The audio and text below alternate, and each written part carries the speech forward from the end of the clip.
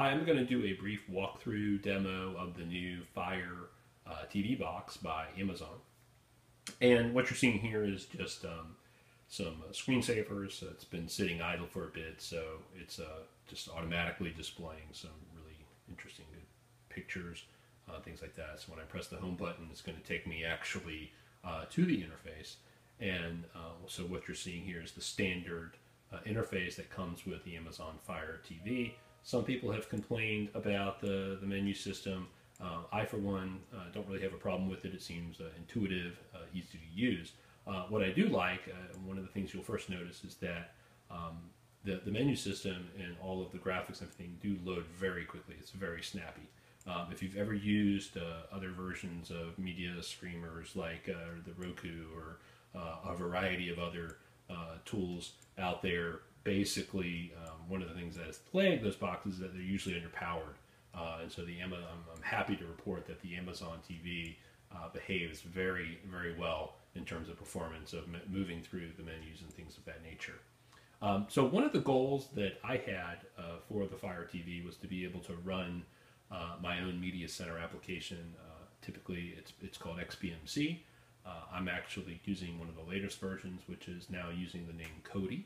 And so this is to be able to work with content that you have on your network or a PC somewhere, digital content that maybe you've created or that you've purchased in a digital format, and that you're able to kind of manage that into a media center kind of library. And so this is not something that's standard, so you do have to do a little bit of work to get it working. So this demo is to kind of show you what it looks like once it's working. As you can see, I have an icon for KODI right here. And when I launch that, it launches very quickly into the actual KODI or XBMC Media Center application. I'm running a specific skin, so this may look a little different than maybe what you've seen before. I can scroll through different options, but for the most part, I use this for movies and TV shows. So if I go to movies, you'll see that I'm kind of using this is kind of how my media center is set up, but as you can see as I scroll through, I'm able to kind of scroll through the different movies that I have available.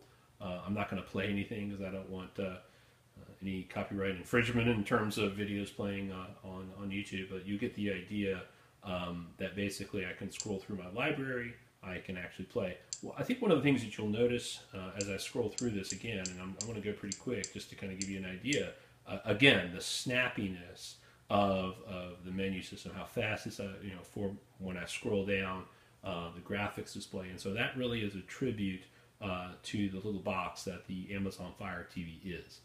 It's a very powerful, capable box, so even running this particular kind of Android app version of KODI or XBMC, it runs very well. So if I go back to the menu again, same really for TV shows. I have a few TV shows. I was watching Halt and Catch Fire earlier, so in either case you see that it actually, again, does a really good job of displaying the content that it's actually managing into that library. So that's pretty much it, and if I press the home button, I'm going to go back, and then I have my other applications that are available. Certainly Netflix, they just released HBO Go, so if I launch that, you'll get a kind of an idea of what HBO Go looks like on the Fire TV. But what really I think is great about Fire TV is that they're now caught up with HBO Go. You have Netflix, Silicon Valley, one of my favorite shows, out right now. But again, go to the home menu.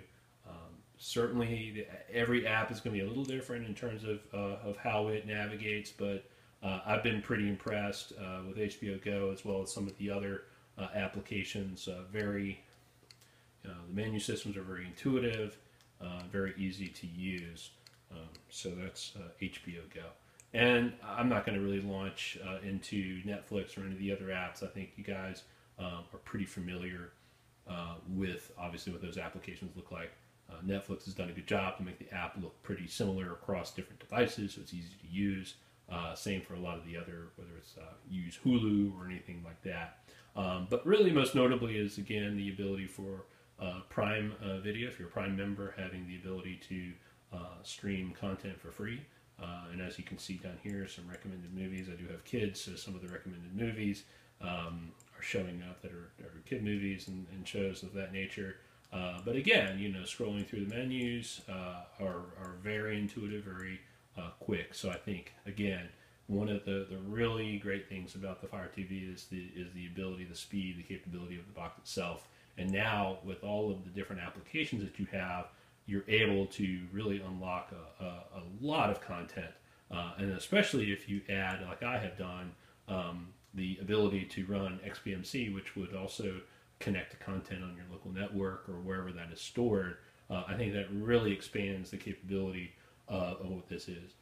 Lastly, I'll mention one of the things that Fire TV does differently than some of the other streaming boxes is it does run some games. And since this is an Android console, an Android device at heart, so you do have access to some formatted Android games. There's a couple here. I was just really kind of playing around. I will tell you, I think Ski Safari is actually, I thought it was pretty good on a tablet form factor, but I have to admit it actually works really well with just the basic remote because, as you know, that you're really not having to do much. It's pretty loud, but you get the idea. So I'm really just clicking a button, And so in terms of being able to play a casual game, on your TV, it's actually pretty cool.